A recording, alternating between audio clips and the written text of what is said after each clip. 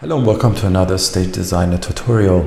In this tutorial, we're going to see how to use the I/O map in Preload to quickly assign these playback functions to my keyboard and use them in live situations.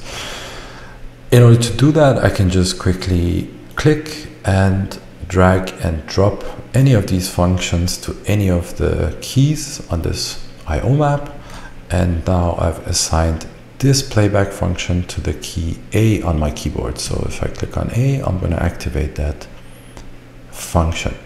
I can do the same with all these other functions, for example, and as much as I have empty keys available on my keyboard, I can do these assignments and then use them to play back the different videos that I have.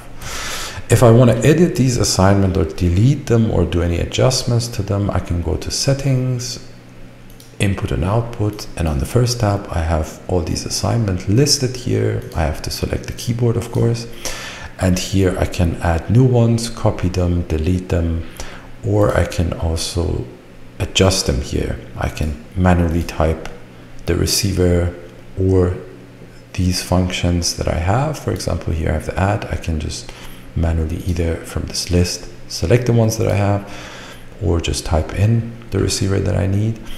There's also other kind of functionality or type of these assignments. Normally on pass value, I can just do go to, I can give it some time and give the value for it.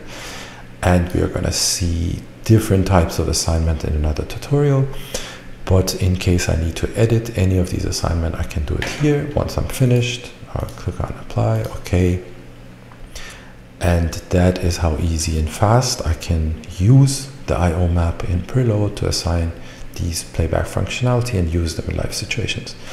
I hope you're enjoying using the software and hope to see you in another tutorial.